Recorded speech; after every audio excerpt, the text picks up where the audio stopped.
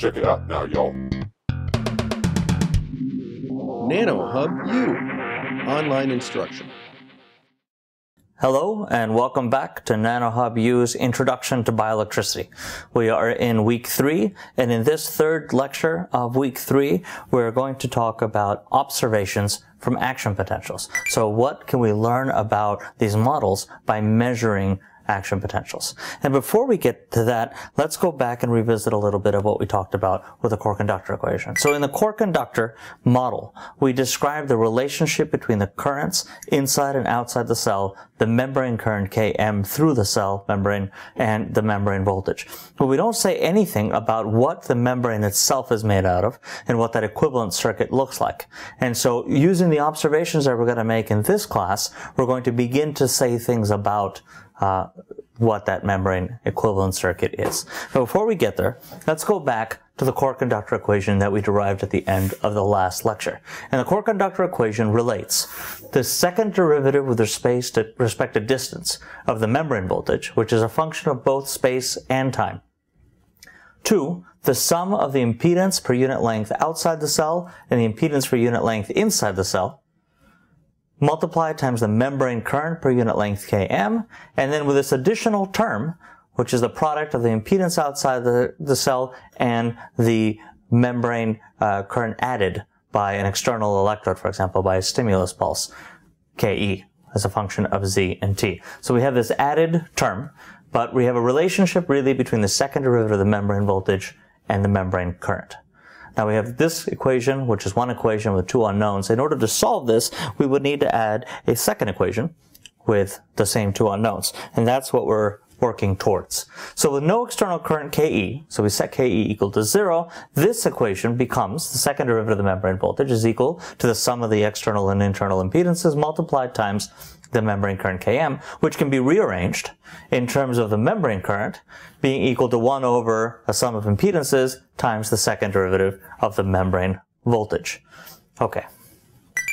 Now, if we go back to the core conductor model, the equivalent circuit that we had for the axon, without taking into account the membrane itself, which is described in this black box, so it's not described at all just yet, we can do Kirchhoff's current law at node C, sum the currents into the node, know that they're equal to the currents out of the node. That's what Kirchhoff's current law is. And we find that I.O., which is the current outside the cell, plus the membrane current per unit length, multiplied times that infinitesimal segment length delta Z, is equal to I.O., which is the current outside the cell at a point delta Z later, plus whatever current you've added to the system. So the current into here is equal to the current out of here.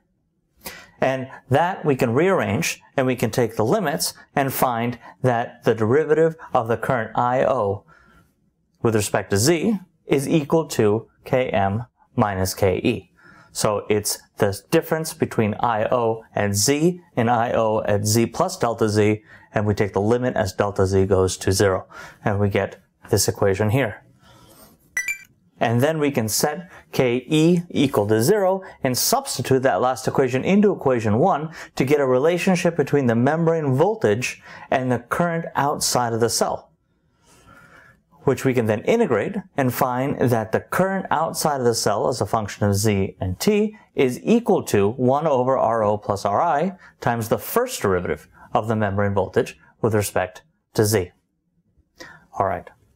If an action potential now propagates at a constant velocity v, how do we describe the relationship between the membrane voltage, the current outside the cell, and the current in the membrane per unit length? We know that the membrane voltage is the second derivative, the second derivative of the membrane voltage is the current in the membrane per unit length. And we know the first derivative of the membrane voltage is the current outside the cell. So we have that relationship. If we can take a constant velocity v, then we can describe the membrane voltage as a function of Z and T as a function of T plus Z over V. So with a constant velocity v, time and space become related. So they're not independent of one another. Space becomes dependent on time because the velocity is constant. So, and this approximation is fairly accurate in a neuron. So with this approximation in mind, the membrane voltage as a function of two variables can be described really as a function of a single variable with this constant in the middle. And that allows us to calculate the derivatives of the membrane voltage. And the first derivative with respect to z is going to be equal to partial z of the function, which is going to be equal to 1 over v, the velocity, times the derivative of the function. The derivative with respect to time is going to be equal to the derivative with respect to time of the function, which is just going to be f prime. And we can do the same thing for the second derivative. So the partial derivative of the membrane voltage with respect to distance is going to be 1 over the velocity times the partial derivative of the membrane voltage with respect to time. And the second derivative of the membrane voltage with respect to distance is going to be equal to 1 over the velocity squared times the second derivative of the membrane voltage with respect to time. And now we can substitute equation 1 into equation 2, and we can find that the membrane voltage, which we had previously described in terms of 1 over Rho plus Ri times the partial derivative of the membrane voltage with respect to z squared, we can now express at a constant velocity as 1 over Rho plus Ri times the velocity squared times the second derivative of the membrane voltage with respect to time squared. And similarly, for the current outside of the cell, 1 over Rho plus Ri times the velocity multiplied times the partial derivative of the membrane voltage with respect to time. So we've switched from the derivative with respect to z to the derivative with respect to time. And if we have the derivative with respect to time, then if we know the time-dependent shape of the membrane voltage, we can, by inspection, say something about what the membrane current is and what the membrane, or what the current outside of the cell is. So if we have Vm, and we plot Vm, and it looks like an action potential, and here we've set the resting membrane potential as the origin. So at the origin, it's at minus 65 millivolts, the action potential begins, the sodium ion channels open, sodium rushes in, the voltage goes up, it peaks, the transient inward current ends, the delayed outward current begins, and there's some overlap in there, but as the delayed outward current begins, potassium ions begin rushing back out of the cell to reestablish the Nernst resting potential. And the voltage drops, the membrane voltage drops again, there's some undershoot before it settles out. Now that's the shape of the membrane voltage. So what's the membrane current? Well, without solving a single equation, we can, just by saying that we know IO is the first derivative and Km is the second derivative, we can draw what the membrane current looks like. So we can draw IO by saying wherever the slope is highest, you're going to have a peak. Wherever the slope is 0, you're going to have a 0 crossing. And whenever the slope is most negative, you're going to have a trough. So you can draw by inspection IO as a function of time, because we know it's the first derivative and a constant factor. So we don't know the amplitude, but we know the shape. And then because we know that Km is the second derivative, we can draw the derivative of IO. And so you can by inspection see that the membrane current, you're going to have a net outward current, and then a net inward current, and then another net outward current as you hyperpolarize. And that gives you a sense about the relationships between currents and voltages just by inspection and just intuitively. Now everything we're saying with respect to time. What happens with respect to distance? So again, if we have an action potential that propagates down the neuron, it travels down the neuron at a constant velocity, can we draw that action potential, the voltage, as a function of distance along the neuron? So the action potential, when it's happening at one point, there's stuff going on at other points as well. So the membrane is repolarizing or depolarizing immediately before and after the cell. And so we can draw it not just as a function of time, but we should be able to draw it as a function of distance. So let's take an action potential that begins at time t equals 0 and travels some amount of distance down the cell. When it's gone some distance down the cell, it'll begin. Right, so let's say that we have the axon hillock, the action potential begins at the axon hillock at time t equals 0. If we look at a point some distance removed from the axon hillock, the action potential won't begin at time t equals 0 because it takes some time to get there. It'll begin at some time shortly after t equals 0. And at that time shortly after t equals 0, sodium ions will begin to rush in, potassium ions will then rush out, you'll hyperpolarize, and the action potential will end as a function of time. So over time, at some point, you're going to see this shape. What does it look like over distance? At time t equals 0, what is the action potential in the cell? And the answer is Well, there is no action potential because it's time t equals 0. It's just about to begin in the axon hillock, so the entire cell is sitting at the resting membrane potential of minus 65, which, recall, we've normalized as the origin. So the entire cell is sitting there polarized at minus 65 millivolts at time t equals 0. After some time, let's say a millisecond goes by, you have an action potential which is traveling at a velocity of 25 meters per second. And 25 meters per second is 2.5 centimeters per millisecond, if you recall your dimensional analysis. And we say that we've traveled 1 millisecond. Well, in 1 millisecond, you've gone 2.5 centimeters per millisecond is 2.5 centimeters. That means that 2.5 centimeters out, your action potential is going to be just about to begin. And sooner, closer to the axon hillock, the action potential has already begun, and some amount of it has transpired.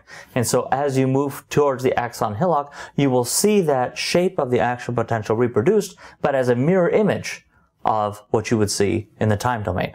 So this is after 1 millisecond. If you wait 2.5 milliseconds, 2.5 milliseconds at 2.5 centimeters per millisecond is going to be about 6.25 centimeters, and so 6.25 centimeters out, you're going to see the beginning of your action potential. And you're going to draw it back from that. Now, if you recall, when we plotted it out in time, the action potential was about 2 milliseconds in duration. And they can vary from about a millisecond to maybe 2 or 3 milliseconds typically. But this one that we drew was 2 milliseconds in duration in time. So if it's a 2 millisecond action potential and it travels at 2.5 centimeters per millisecond, then the entire spatial extent of the action potential is 5 centimeters. If it's beginning at 6.25 centimeters, because we're at time 2.5, then, and it's 5 centimeters long, then it should end at about 1.25. And so this will contain the entirety of our action potential, and the shape is exactly the mirror image of what you would expect to see if you plotted it as a function of time. So being able to move back and forth from the time domain to the space domain is a key concept of this lecture. Being able to understand why the shape of the action potential is as we expect it to be in the time domain, and then it becomes the mirror image in the space domain, is an essential component as well. That gives you the intuitive understanding that the action potential doesn't begin here and move forwards. It begins here at the origin, at the axon hillock, and it travels out. So wherever you are and you're measuring it, what happens after in time occurs before in space.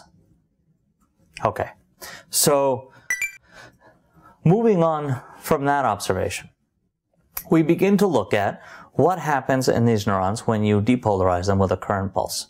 And what happens is that you can take a current pulse and you can give them a square current pulse. And you would expect that if you were to feed that current pulse across a resistor, you would see a voltage pulse, a square voltage pulse, same shape. It would look exactly the same in this red pulse. The amplitude would be different. And the reason it would be different is because from Ohm's law, we know that the voltage would be equal to the product of the current and the resistance. So we would multiply this amplitude times the fixed resistance and you would get the square pulse. But in fact, when you do it in a cell, you don't see a square pulse. You see these curves. And these curves would indicate that the impedance of the membrane is complex. It is not resistive, or it's not exclusively resistive. It is complex. There are also capacitive components. And so that leads to the question of, well, what does it look like? What does that equivalent circuit look like?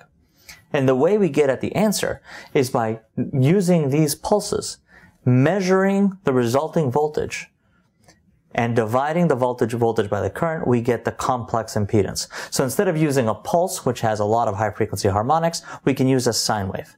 And a sine wave, which contains a single pure tone at a single frequency, will give us the relationship between voltage and current as a function of frequency.